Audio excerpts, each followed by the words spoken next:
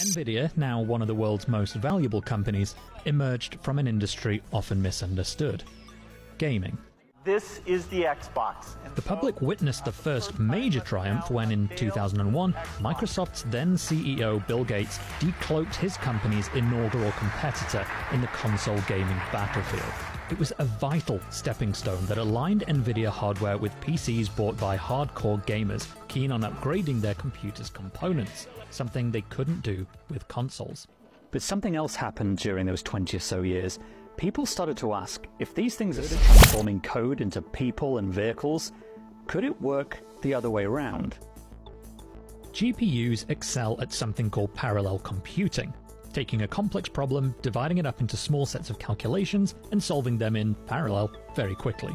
A lot of the time, you see that there are runs on these graphics cards because they have a lot of applications even outside of gaming.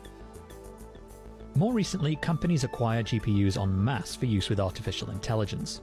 OpenAI's ChatGPT, for instance, uses NVIDIA hardware. NVIDIA became the leader it is today by advancing technology designed for games but valuable to disparate industries. It knew far in advance that to succeed, it needed gamers.